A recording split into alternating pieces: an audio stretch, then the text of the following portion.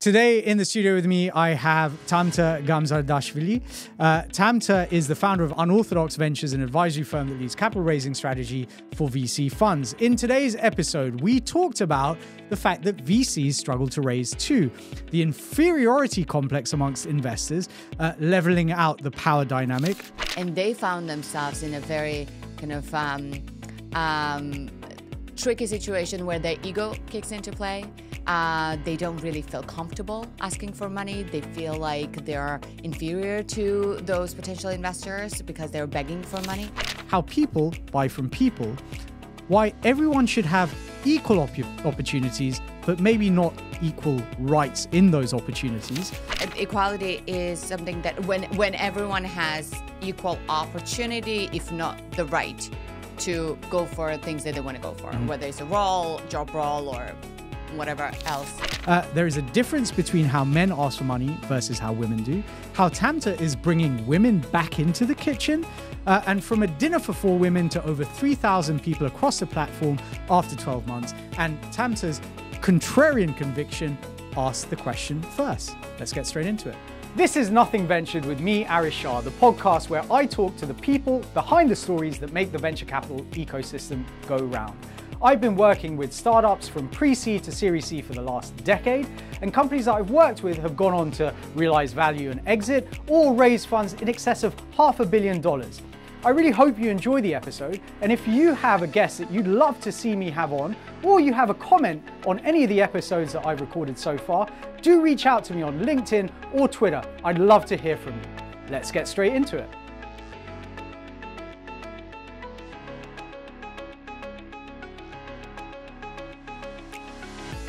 Tamta, thank you so much for joining me. It's a real pleasure having you in the studio. Thank you so much for having me. I'm really excited. Cool. Let's dive straight in. So the philosophy behind Unorthodox Ventures is bringing psychology into fundraising from LPs for VCs. Can you expand on what drove you to build this offering and what it was that you saw VCs doing wrong or badly, as well as what emerging managers might need to look out for today in the current environment?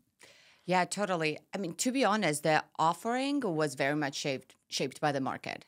So when I left tech industry, I didn't really have any specific idea on what I wanted to do or what kind of business I wanted to start. I wanted the market to dictate it. I did know that I wanted it to be something where I could kind of transfer my skill sets from my previous kind of experience in tech as a sales exec, but also something that was more fresh, something where I could have a bigger impact on.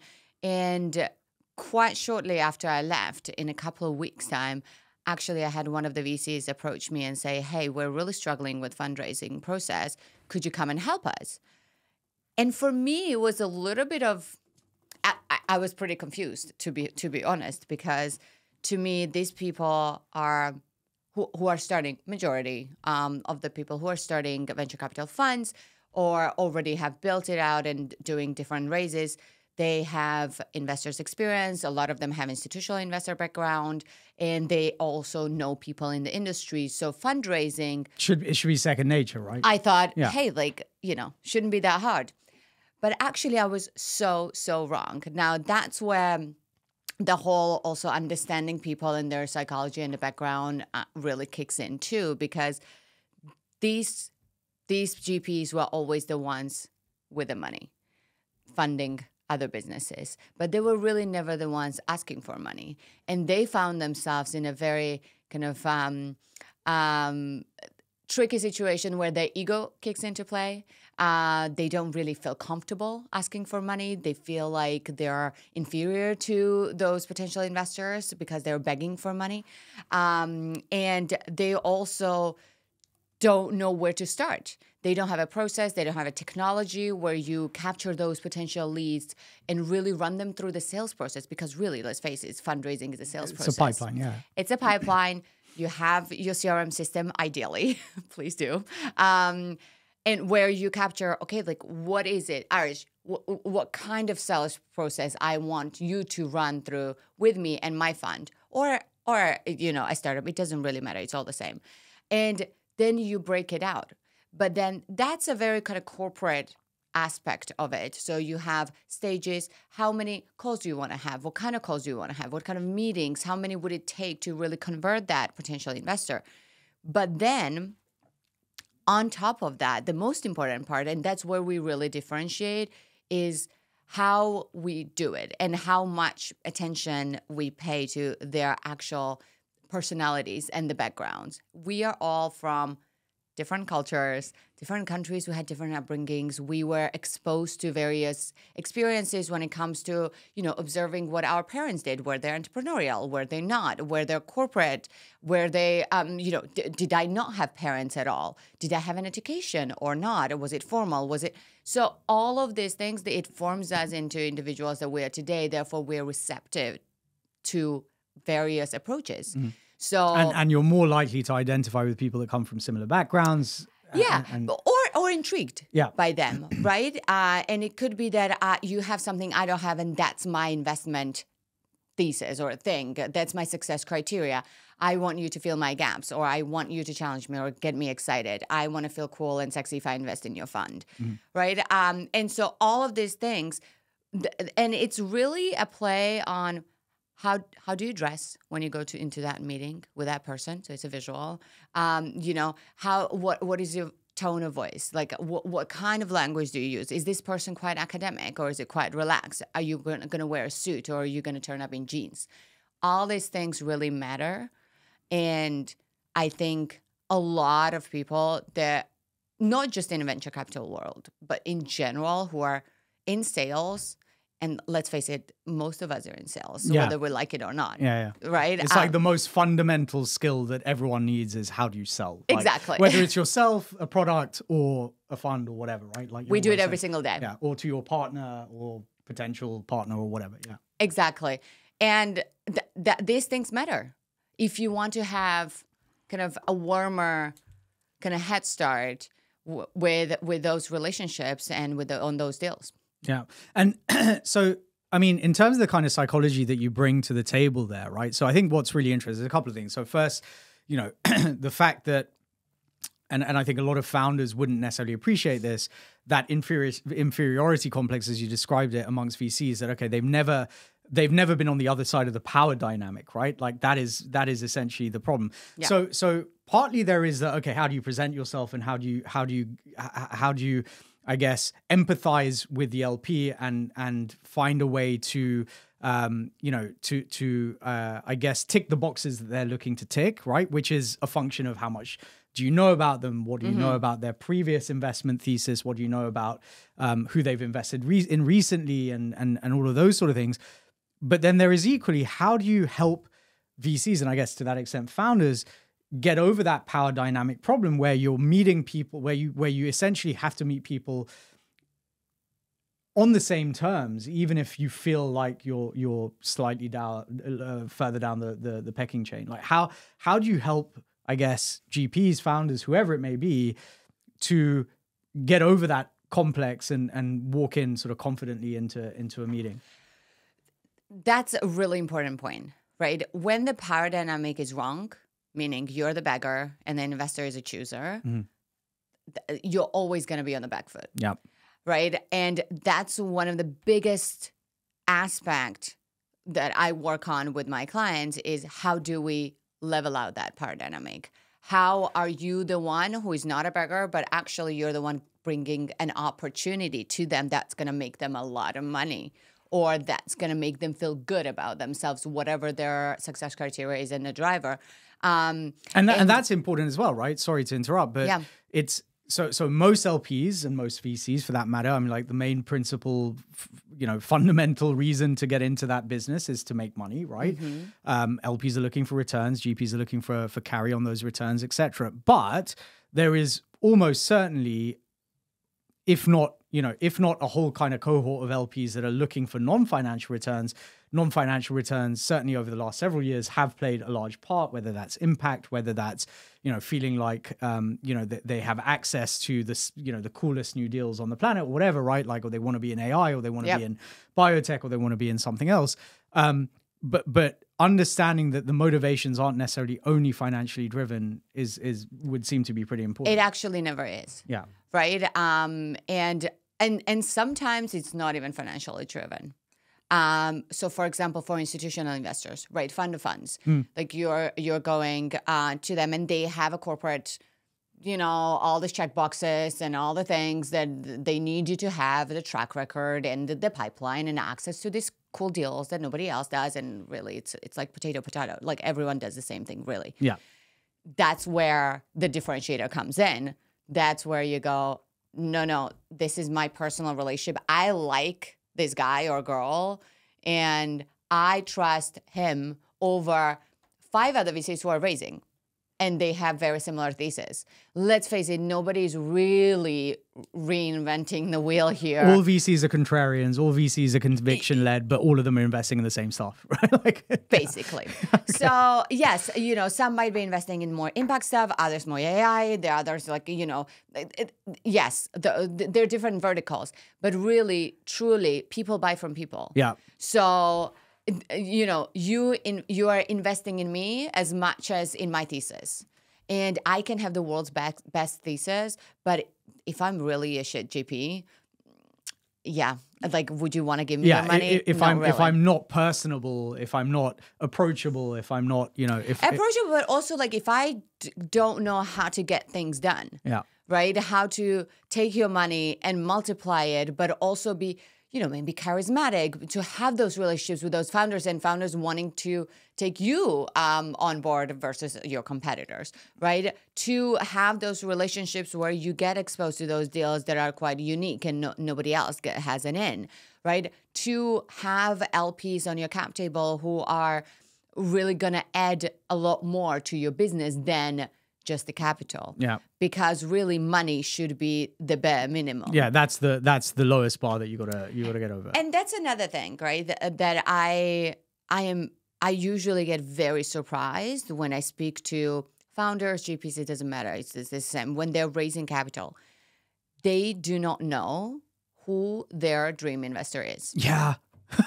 They don't know. Yeah. There's a spray and pray of like, okay, we're just going to go, like, this fund seems cool. We're going to go to that fund. But actually, no. But why? Yeah. This guy over here who's been quietly sat there deploying into this vertical for like the last 30 years, like very well, not necessarily well known, but like well known in that space. And yet they don't seem to understand that actually that's the person they should be targeting, not the big name over here just for the sake of the big name. And that's where the power dynamic again gets tilted, right? You are going blanket approach, batch and blasting your pitch emails, which is, oh my God, another thing that we will really need to talk about. Like, people need to stop sending their really long decks. Well, like, I would say that people need to stop building bloody platforms to send decks to everyone because that's it's it crazy. Just doesn't work. Yeah, okay, it's crazy. Okay, but I'm glad we're on the same page there. But they're just there's zero tailoring, and we know it.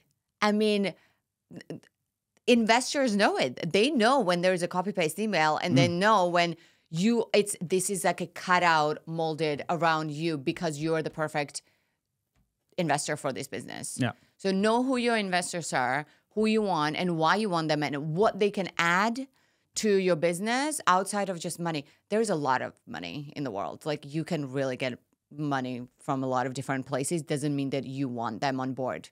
Like, this is like getting into bed with someone for 10 years of your life.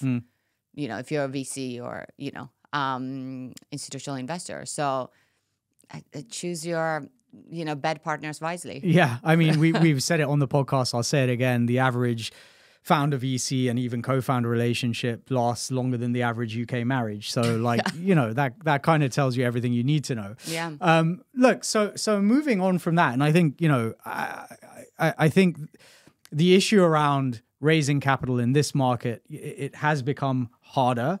It hasn't become impossible. But what it means is that as a founder or as a VC, you need to be really incredibly targeted in your approach. And you need to be you need to be open to the fact that, LPs that may have come to the table last year may not come to the table this year.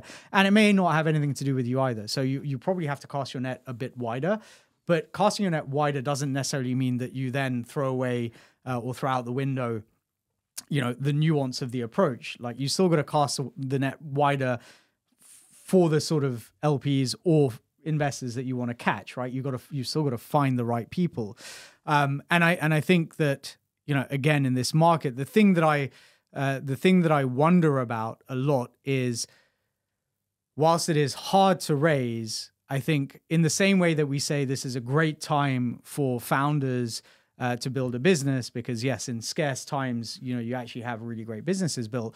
I wonder whether the same actually will hold true for VCs. So we'll see great vintages for funds being raised right now, because the LPs deploying into those funds have probably much more conviction about the GPs that they're investing in than maybe 5 years ago when everyone was just throwing money at everything.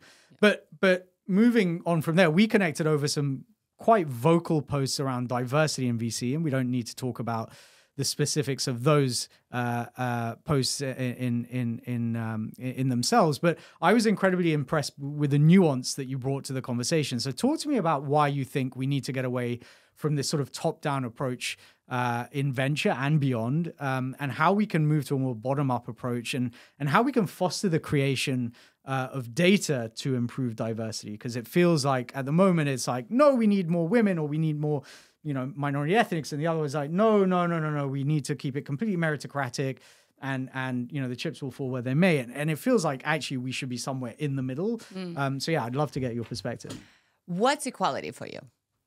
Wow, for me, that's a interesting question. What is equality? I think what does that mean to you? I think for me, equality means that everybody has the opportunity, if not the right, to get that job or raise that investment, and equally that everyone has at least the opportunity to start off from a level playing field, right? I think the thing that I really dislike and that really upsets me, and it's bizarre that I would say this because I come from privilege myself, is I really don't like, the fact that many people succeed, quote unquote, off the back of the privilege that they've essentially inherited, as opposed to the actions that they've taken as an individual. Exactly. Okay, good. Glad I got that right. So we can move on from here now. Okay, fine. I'm kidding. So you said that equality is something that when everyone has equal opportunity, if not the right, to go for things that they want to go for, whether it's a job role, or whatever else. We are talking about kind of like a corporate roles here, right? Yeah. I think these days everyone has the right. Legally, we can all apply for whatever role we want, whether it's a partner at the GP fund or a manager at a tech firm or whatever it is. Yeah. But do we all have an opportunity? Yeah. I think that's an important part. And that's where we can really contribute to giving everyone equal opportunity to go for whatever they want. But I think it's deeper than that. Because a lot of people say like, well, you have an opportunity to apply, but then you are not good enough, so you didn't get hired. Fair enough. But how do we change that? Why are people not good enough to be in specific roles, right? Like, why do we not have enough good, maybe female GP level, partner level fund managers, or do we? I don't know. Like, there are 300 in Europe. In Europe, yes, we've been screamed at this stat by many people in the last couple of months. We get it, but why do still firms think or feel that it's not enough? I mean, on the grand scheme of things, 300 versus how many male we have? I don't even know. Yeah, small fraction, right? So, but how do we change that? How do we enable more women and men to have proper education, access to that education? What kind of education are they getting for them to be able to then play in that field and be considered or even want to go for roles like a GP at the fund, right? What kind of upbringing or the cultures they come from? Because let's face it, I mean, in some cultures, you wouldn't even get exposed to that or almost not even have the right to go for a corporate job even, right? And so all of these things, we say it's a nuance, but it's actually, it's a needle mover, right? It depends where we are coming from and actually fueling those countries and educating them on what is the art of the possible. what's possible? What are the different industries that you could actually go into and explore and see if you want to have a career in? So it's interesting. Sorry to interrupt again, Yeah. but like I literally had this argument with this conversation with my daughter. So she wants to be a GP, and you were like, no, Yeah, you I was need like, to. I'm like, you're 16. You maybe need to figure some other stuff out before you become a GP. No, but like we were having a conversation because I noted like there's a few people within my wider family who've gone into psychology as a degree, right? So she's currently trying to figure out what she wants to do, and I was like, and I appreciate that there's a lot of unconscious bias that probably did come into this. But I kind of sat there and said, but it feels like it's become a default option for a lot of women, especially young female students, to go into psychology. You know, if there isn't something else that they're, you know, that they want to do. And it was sort of a throwaway remark because I was looking at it from my own perspective. Like I went into languages because I didn't know what the hell I wanted to do, right? I was like, okay, I'm good at languages. I'll do languages. Fine, whatever, right? And my daughter just like came out like fists pumping, like, Dad, like that is a problem. You are part of the problem. You're not part of the solution here. I'm like, okay, but hold on. I didn't understand what's the problem, right? And she goes, and so from her perspective, she's saying the reality is that, you know, girls in particular are still not given the same opportunities within, let's say, science-based fields or STEM fields. They don't necessarily get the same salaries at graduation. They don't necessarily even get the same opportunities to apply for those jobs. It's much more likely that, you know, a male science grad is going to get a role versus a female one. I was like, okay, this is interesting because, you know, I'm sat here going, no, but we're changing and the world is changing, is moving on. And I said, no, look, you know, lots of engineers that I know certainly are female and all this sort of stuff. And we kind of had these slightly entrenched positions, but then I actually went and looked at some of the research and it turns out she's kind of right. Oh, no, there are salary gaps for sure. Discrepancies, absolutely. Salary gaps, like only 25%, like which has moved up from 13% maybe a decade ago, entering those sort of fields. But there is still clearly a big gap. Now, on the assumption that all people are created equal, and, you know, and obviously the research is very much there that, you know, whether gender, race, or whatever, none of that factors it. Like genes do not factor into your ability or your intelligence. What factors into intelligence typically is your social upbringing, your cultural upbringing, but also at school, you know, the teachers that you have, how you as a student are empowered and able to do stuff, and how you're encouraged, and all these sort of things. But it basically, I was sat there, I was like, okay, yeah. I mean, maybe there is a problem, right? Oh, well, 100% there's a problem. Nobody's denying that. Yeah. I think one more thing that I would add to your list is the confidence. Yeah. Okay. Yes. Oh, yeah. Right? That definitely came through. And that's a huge one. I work with both men and women on capital raise. So let me tell you, there is a massive difference how men ask for money versus how women ask for money. Right?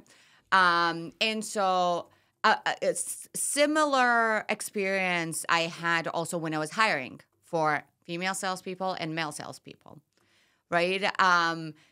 You know, with men, in my experience, let's hope nobody's going to come and like crucify me for this now.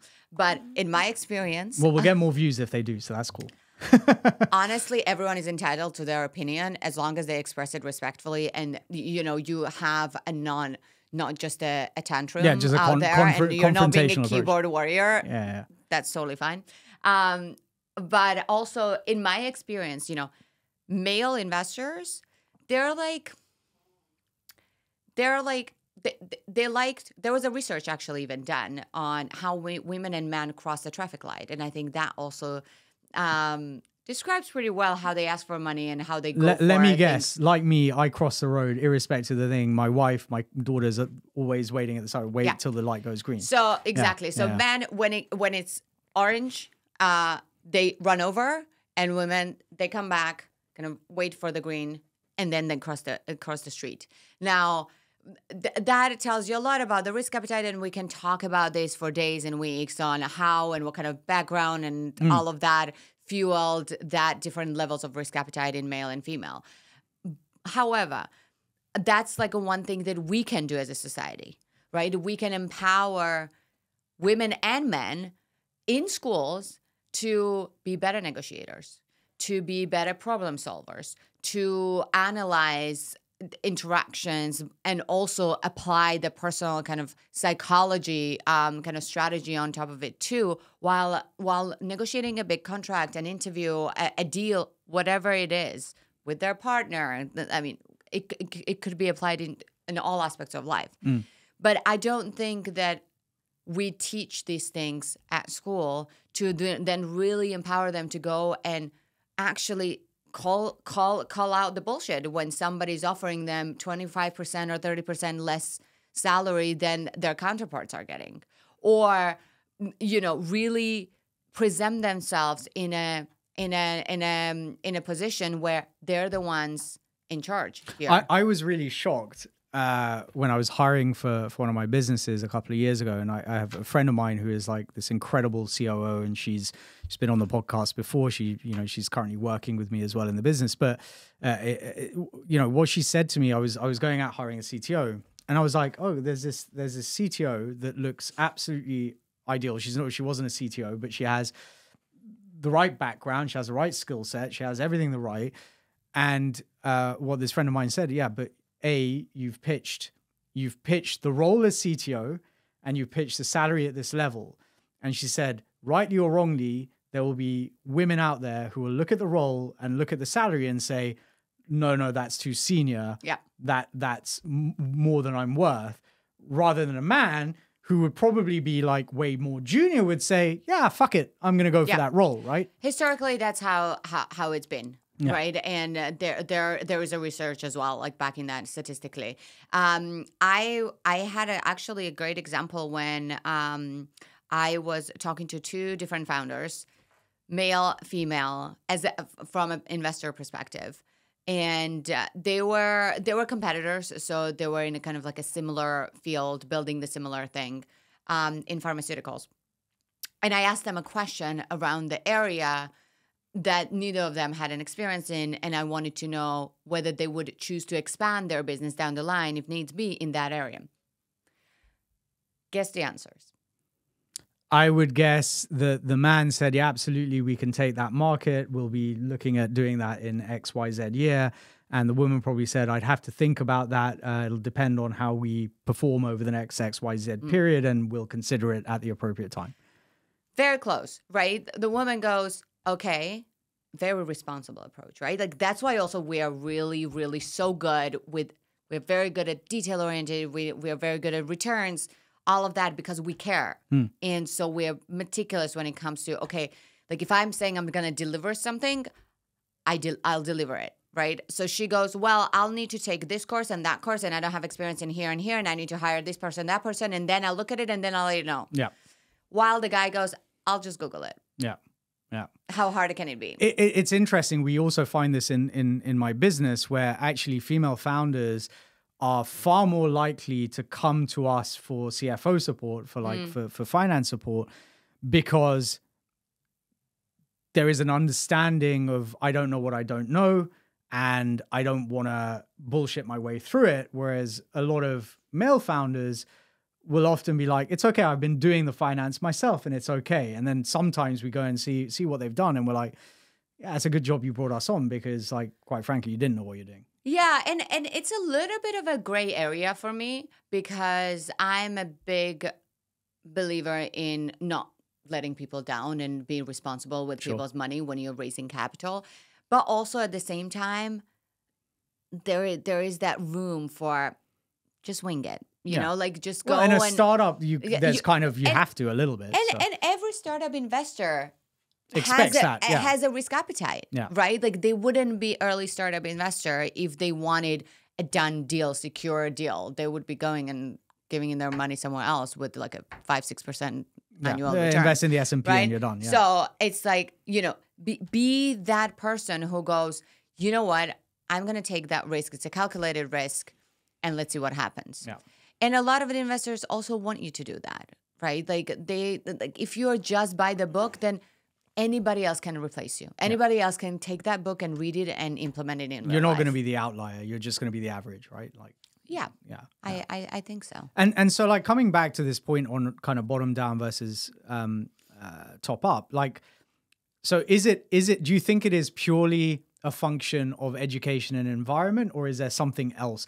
And equally, I guess on the flip side, you know, all these, the mandates, and I'm very clear, like mandating for diversity is not the right way around it, right? I mean, I think what you have to do is ensure that there is a pipeline of people coming up that are the right people, and that there is a diverse selection within that. And okay, yes, you still then got to deal with hiring biases and all those sort of things. And of course, those are challenges. I'm not belittling those at all.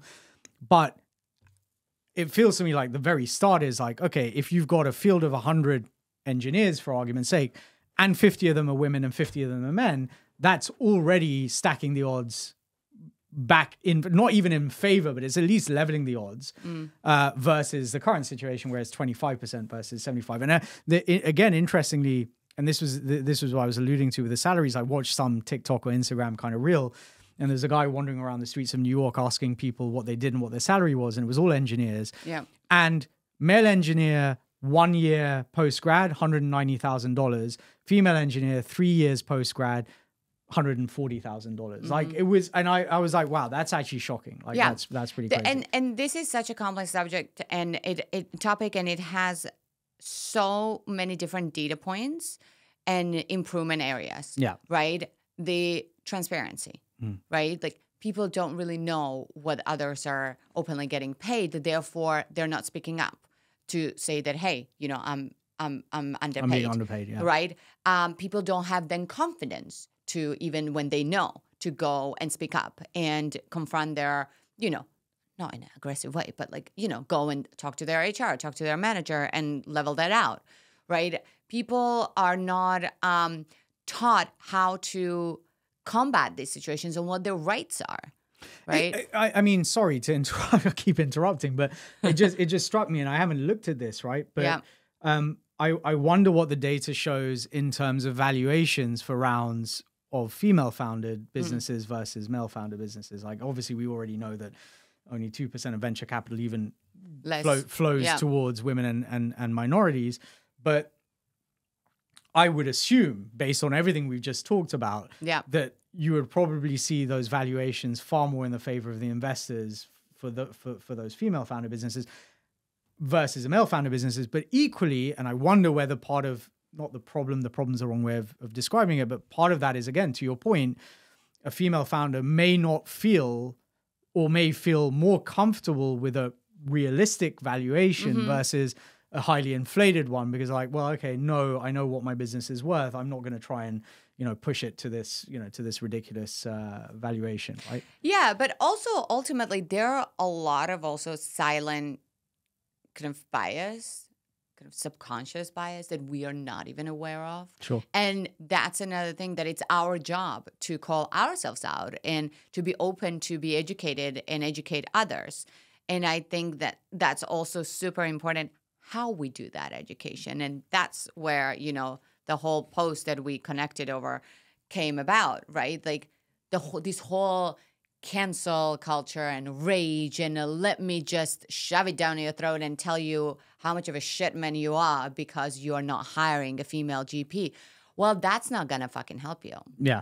And in fact, if anything, it makes the situation worse, because now other female GPs that may have read that are like, well, I'm never going to work with that guy. Yeah. Even if that guy, absolutely, even if the guy is actively searching or whatever, right? It's like, it becomes problematic.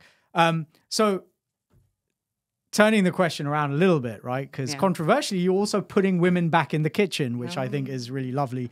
No, I'm joking. Do you like that idea? That's a super cool idea. I think you should run with that. No, but you are putting women back in the kitchen, very tongue-in-cheek, at My Kitchen Club. So talk me through the concept behind the show and why you felt it was important to have those conversations. So this is My Kitchen, Her Story, right?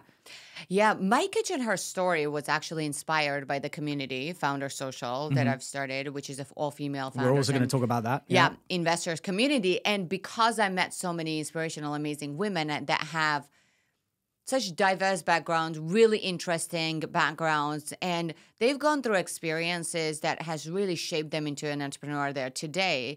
And I think it's something that a lot of us don't see in a boardroom, right? A lot of investors don't see, a lot of end customers don't see. And I wanted to bring these very real women who are, some of them known faces, others unknown faces, and really tell their stories in a very candid, relaxed atmosphere. I'm from Georgia, which is in Eastern Europe. Food and hospitality has always been a really large part of our culture. I think so is it's every part culture of your on the culture. world, right? Yeah, sure. Some more than hold others. on. I have both the Indians on the one hand who are just like force feeding me, and I have my Italian mother-in-law who is equally force. Like, I mean, Exactly. Are you hungry? No. No. Eat some more. Yeah, exactly. Yeah. So that's always been part of my culture, and I have had some of the most, candid and fun and maybe difficult conversations in a kitchen over some great food and a glass of wine. And I didn't want it to be just yet another interview style show where I fire a question, she answers back, and it's like, okay, cool. Like, this could have been a CV, or I could have read it via email. I wanted the real personalities to shine through. And so we are in the kitchen, but also cooking their favorite dish.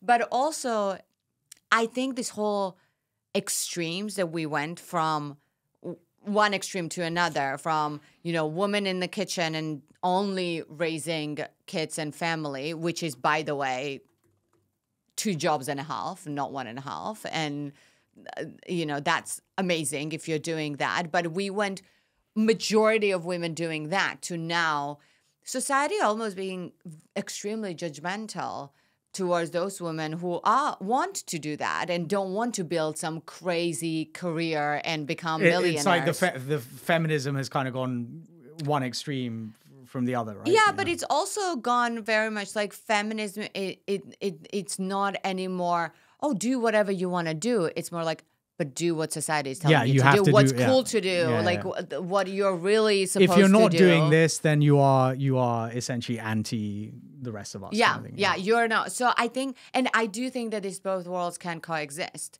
I love what I do. I love building businesses. I have had over a decade career in big tech, but also I equally really enjoy cooking, a meal for my family, taking care of them, and really being that nurturing energy in a person in my family that brings everyone together. And I love it. And I think these two things should not be exclusive to one another. I mean, look, I love it. I mean, the reason I love it so much as well is, my wife, we're middle-aged. I won't give away her age on camera. She'll probably kill me. But look, we lived out in the middle of nowhere for 10 years in New Guinea. She was like essentially a single mother for about 5 of those years when I was traveling to and fro. And she could, it just didn't make sense for her to work. So from the time we've been together, she hasn't worked. Now our kids have grown up. And it's been amazing because it's allowed me to pursue what I want to do. And, she's been happy looking after the family, but not just looking after that. She's not just sat at home doing nothing else, but, she... Oh, nothing else. I mean, there's a whole bunch of stuff she's doing anyway, right? Yeah. But now with the kids having grown up quite substantially, she's started pursuing a degree, right? For the first time in her life. And she's loving it. And I don't see all of these things as mutually exclusive. Often it comes down to timing. Like, I'd love to retire today, but that's not going to happen. So I'm going to have to work for another probably 20, 30 years. And right? that's exactly the part that goes also very much underappreciated a lot of the times. I think a lot of the spotlight is shed on women were not able to work and were not allowed to work. Okay, but also, why are we not talking about the other side where men are they were always under so much pressure to provide. And that's a lot of, that's a big responsibility to constantly be the provider. The livelihood of your children and a wife is really depending on how well you work and you go and earn that money and bring it home. I feel seen. I really do. Okay. You pay me tomorrow. Well, look, let's explore that a bit further because we've had a few guests on the pod who have built female founder and angel-focused communities similar to Founders Social, right? But and we talked about this. I find myself asking whether it would make sense to consolidate these communities, or do you believe they each bring different values to the table? And also, I wonder, and again, you and I both had probably similar feelings on this. Like, what would happen if you got a bunch of guys who said, we're going to do a male-only, community, and how would that land? I mean, I think that's a really interesting. I mean, like, we all know about male clubs, right? Like, so male members only clubs, which, I have a problem with as well, I would say. I actually have a problem with anything that is exclusionary. I like a world where we're inclusive of everything. That makes me probably very left-wing, wokey, whatever it is. But I mean, talk me through why, in your opinion, maybe there are so many of these communities, and whether each of them has a separate role to play, or if there is something more kind of common amongst them. Yeah, I think, look, these communities are usually created because of the demand. So my community, there was no plan to launch it. It started from like me organizing a dinner for four of us, 4 women, and first dinner. Then we ended up having 15 women, and now we have over 3,000 women cross-platform, right? Like just over a year after, and that's all by word of mouth, and all because there are women out there who felt that they wanted to be part of this community. And why this community is because it's very energetically quite different. It's not corporate, although we have a ton of corporates in there, right? It's not only driven by who you are, how well you pitch, or how much you invest, or whatever else, right? Like, it's very much like, what do you need today? How can I help you, rather than how can I take from you? And that's very much the thesis of the community, and we stick to it very strictly. There's no sales policy. You can only offer your help, and then if you get the business out of it by the end of it, then great. And we have investments coming out of it. We have partnerships coming out of it. We have people making friends, meeting their co-founders. I mean, really amazing. And it's really just there to make you feel not alone as a female founder, because we do not still have that many of them. The community is still small, yeah. Right? The community is much smaller when it comes to like versus the male founders. And actually, one of the one of the female founder posted on a community saying that, hey, my husband is a new founder, and he would love to do, to join a group, something like this, where it's just male founders, or even just founders. But for him, it was like a male founders. And I was like, why don't you tell him to start it? It's not something that, oh, we are here because we do not accept men. No, it's more like, we are women. We like it or not, we have a lot of commonalities when it comes to shared experiences, and shared challenges because of plethora of things that we've discussed earlier. And so it's easier to kind of support one another and share our experiences and learn from it, and really kind of twist it and make quick changes, rather than when you feel too awkward to talk about it because they're like, other men there. The awful phrase is a safe space. Safe space. Yeah, but exactly. But when you said, can we, unify them all? We have no problem. We partner with other communities. We co-host dinners and events all the time. And again, this is not some like a raging feminism group that, they want to kill all mankind. Yeah. I mean, I was being somewhat tongue in cheek as well. I mean, I guess because one could ask why are there 6 businesses selling CRMs? It's because there is always a quote unquote customer for what you're selling, right? Like if you're offering a slightly different experience, or in a slightly different geography, or in a slightly different way, slightly different focus, people will come to where they feel comfortable, where they have other people that they know who are already there. And look, I mean, I'm a big fan of most of these communities, because, whilst it always surprises me that despite all the information that's out there, there are still lots of founders that don't understand various things, or don't know where to look for certain things, or whatever. And maybe that's just because, okay, I've been doing this for a while and I kind of know, and I've figured some stuff out. But sometimes just being able to ask the question without having to go and research the fuck out of everything, like is really valuable. And our WhatsApp group has over 900 women on it. Wow. And And it has. I can't even cope with like WhatsApp groups with 30 people on them. Like I'm just like. There's one I'm on with like 6 people, and it does my head in. But that's the thing. So imagine a group of 900 plus women with 0 spam, 0 social kind of like non-helpful chat, just chatty, nothing. Yeah, and it's kind of also shaped into this crazy recommendation engine where somebody posts a question like, I don't know, I need a supply chain manager in Missouri. and somebody in 5 seconds like, got the guy, sending you the DM. And it's like, where? Like, how do you guys even know these people? Yeah. And it's just like the power of the reach and the community, and because of so many of us, and everyone is just there to help. It's a network effect, right? Like of the whole is greater than the sum of its parts. Yep. I think that's wonderful. So look, to close off, this is a new addition to the podcast. I thought I'd try it out, but I'd love for you to tell me about one thing that you have a really contrarian conviction about from any area of life, whether that's work, politics, socially, or at home. What is the hill that you would die defending? I'm not sure how contrarian it is, but I think all of us were a result of our experiences.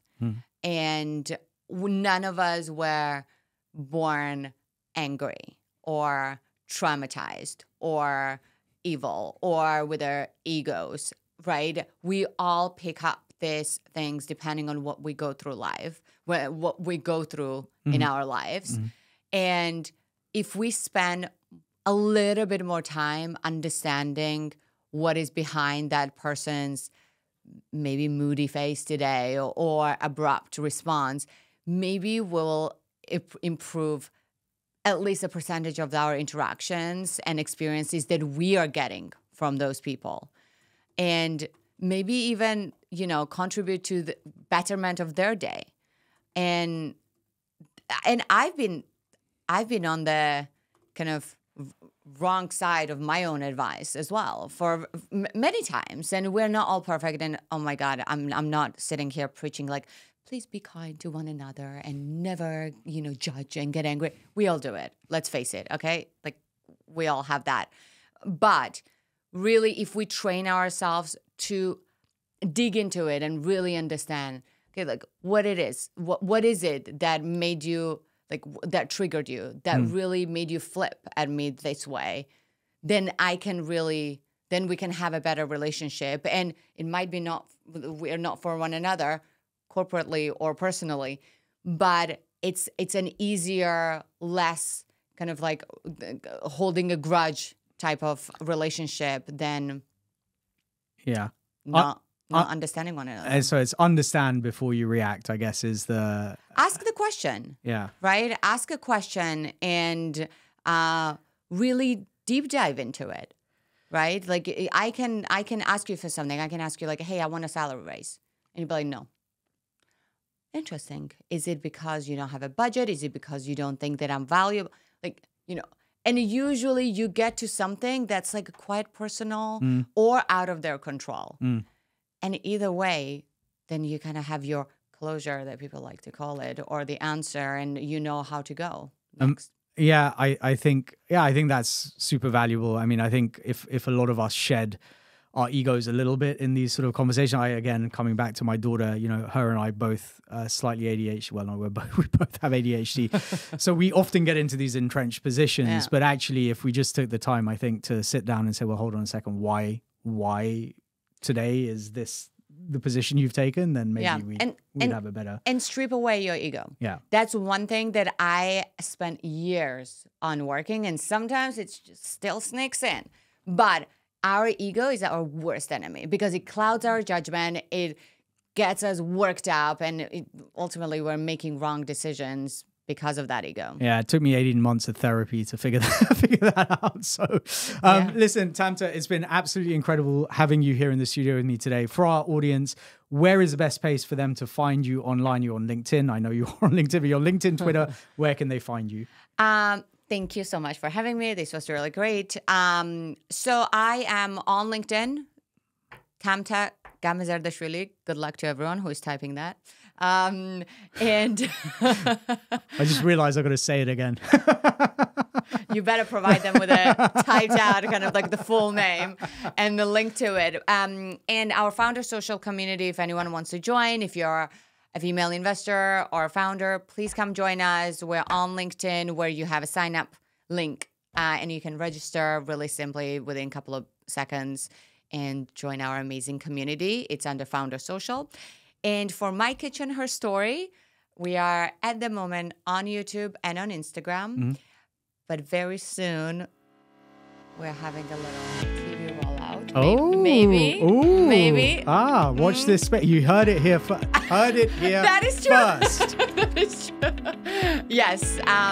But My Kitchen, Her Story, Instagram and YouTube at the moment, and Unorthodox Ventures is very much under radar type of positioning. We have a LinkedIn page for it, but please DM me or one of my associates for any further information on that. Amazing. Well, thank you so much. It's been an absolute pleasure. Thank you.